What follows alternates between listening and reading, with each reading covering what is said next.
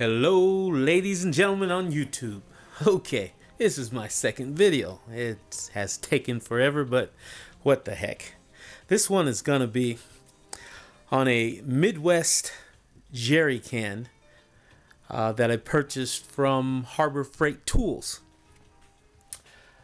Several other businesses sell this can, including Amazon and a few others online.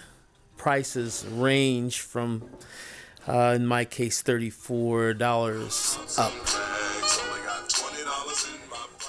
So we're going to talk a little bit about this can, and hopefully you will hear something that will assist you in making a determination as to whether or not you want to purchase such of a can. Okay, let's talk about the construction of the can. I don't know what gauge, how thick this is. I called the manufacturer and asked them, and unfortunately the customer representatives that I got a hold of did not know. There was no information on the can. Let's see if you can see the tag here that says anything about construction, nor does it say what country it was made in. No phone number to the manufacturer or anything. This is the back. Okay.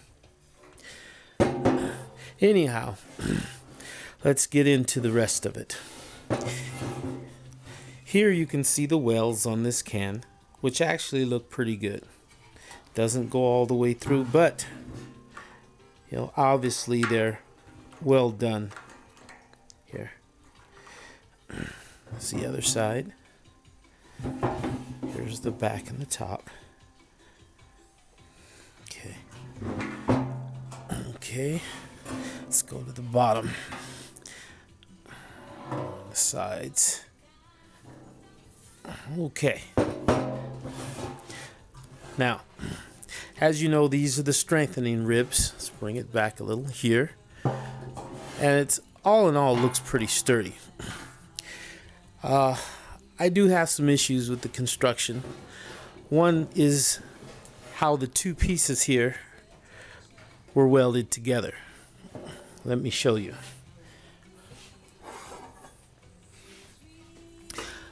When this unit is placed on the ground or laid down and slid on either side, you want it to be smooth. This all should be flush, and the welded seams here in the middle should not be protruding from the can. Obviously, when you look at the wells, you'll notice that I'm going to go out on a limb here and say that it was hand welded. It's not really a good job.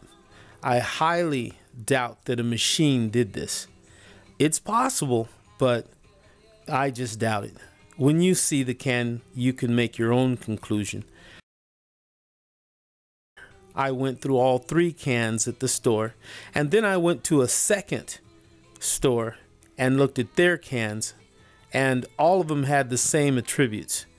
All of them, in certain areas, the wells protruded the flushness of the can. Let's show you here. See if you can hear this. I'm going to use a straight edge. Right here you hear one. Hear that? Okay.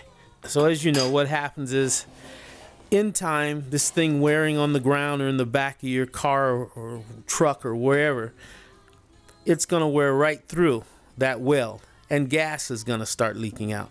That's not a good thing.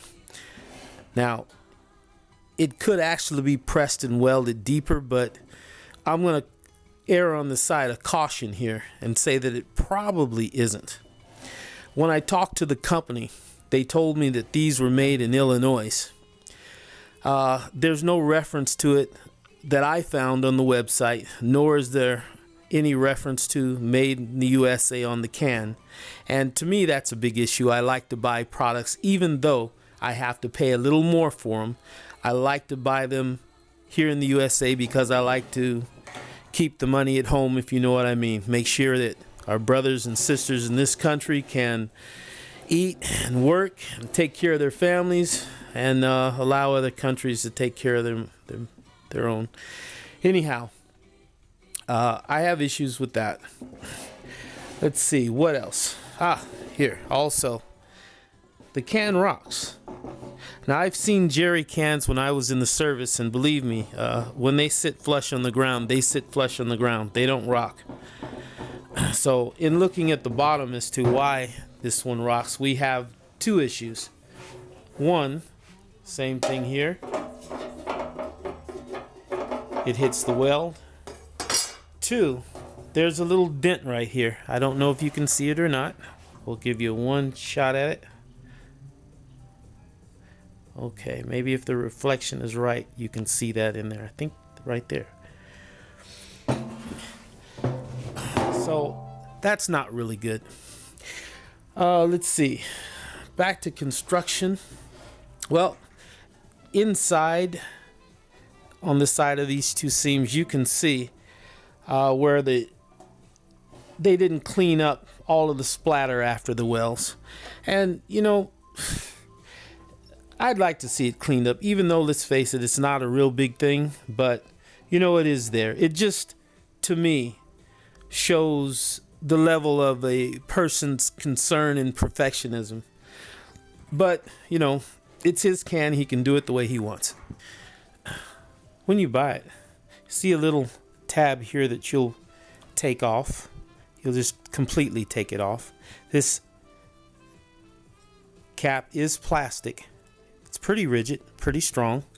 I don't know how long it'll last, but I'm gonna say maybe a little while. This is a part of the locking mechanism that I'll show you on the can momentarily.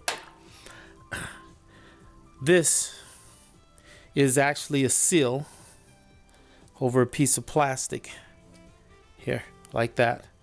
So this is to prevent the gas from coming out once the spout is out. Now on this can, here, let me put this on, then we'll take the spout out.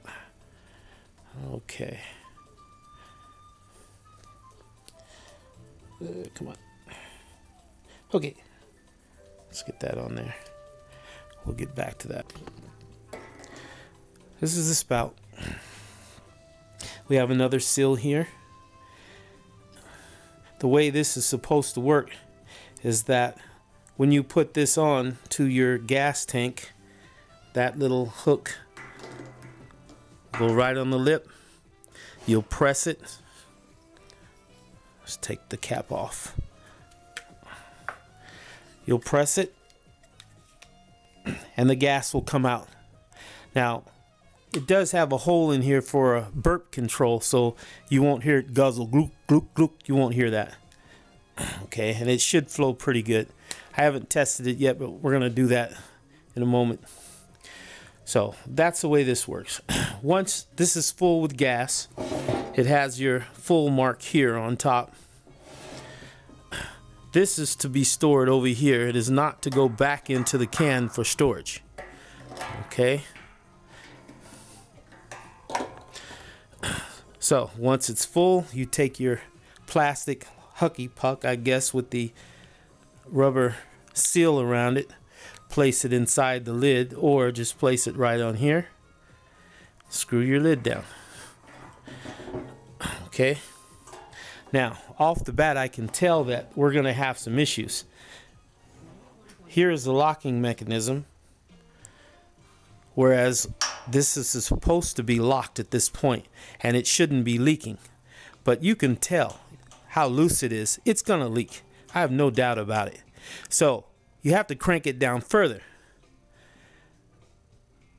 Okay. Now, it shouldn't leak, but from everything that I read and after talking to the company, it may very well.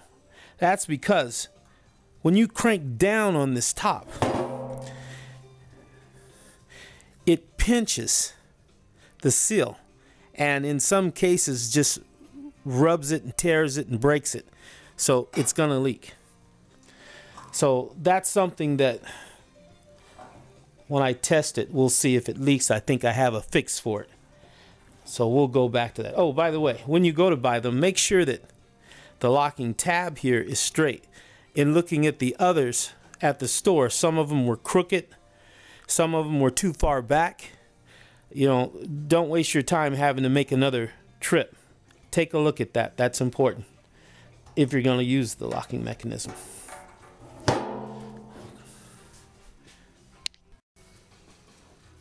Long story short, you're going to have to find somewhere to store this. This guy is going to hold it, but just not firmly. You can wrestle with it if you want and force it in there, and it'll hold it somewhat. But if you're stacking cans on top, you can pretty much forget it. It's just a design for a normal or a professional or a real jerry can spout that has to be clamped down. This is just mimicking the same design. I don't know, maybe they just put it on there just to make us happy that, you know, it looks like a real jerry can. So let's move on from here. Okay, I don't know if I mentioned it earlier, but the can weighs 8 pounds 12 ounces empty.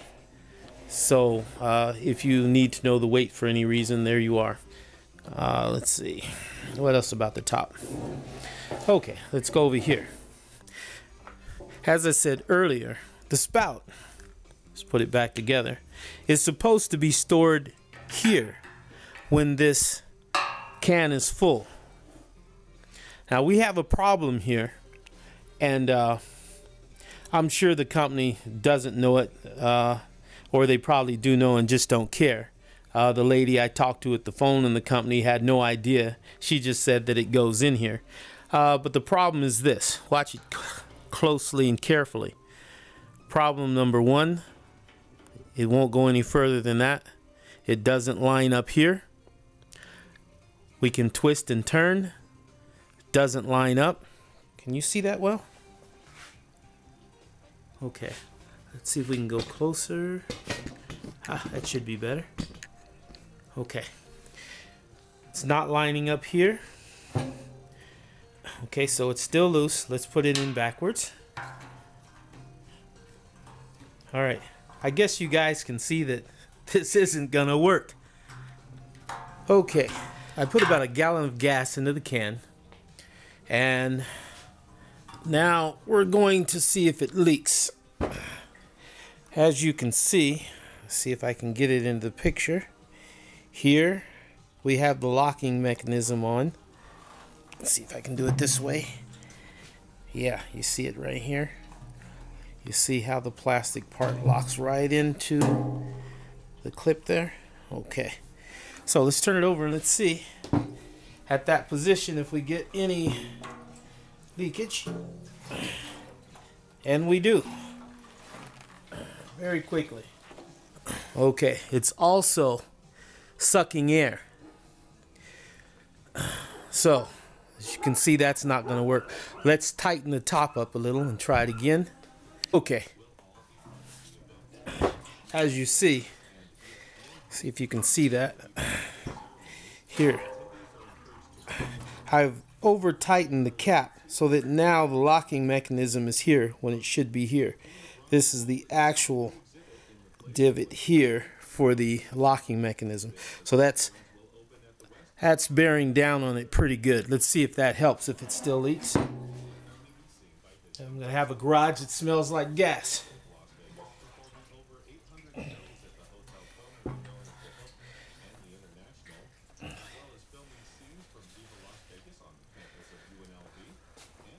Okay, so far so good, no leaks. So bearing down on it does work. However, don't forget, this seal, there's not much to it. It's pretty thin. I could see it easily ripping after you do this several times. Okay. Let's take a break here and turn it over.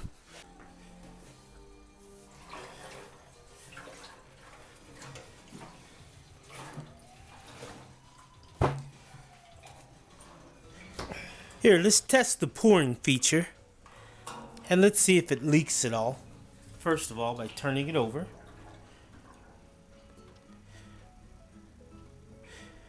Okay, so far no leaks, which is good. Now let's actually see how it pours.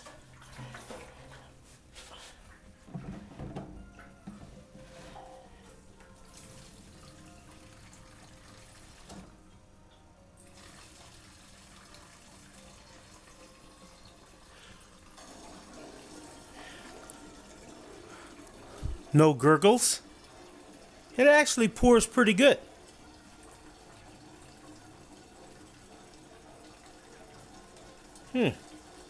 No leaks.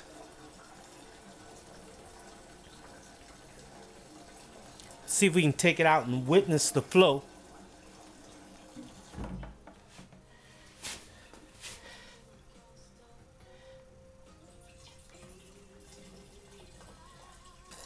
Well, it's about empty now, but it's the way it comes out. I don't know if you can see it. I don't want to make too much of a mess. Okay. It's not the fastest in the world, but it does work. And no mess. Well, I have to say I'm a little impressed with that one.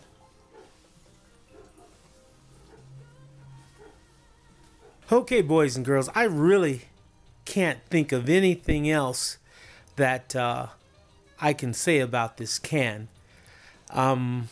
So I guess I can just give my opinion, which, as you know what they say about opinions.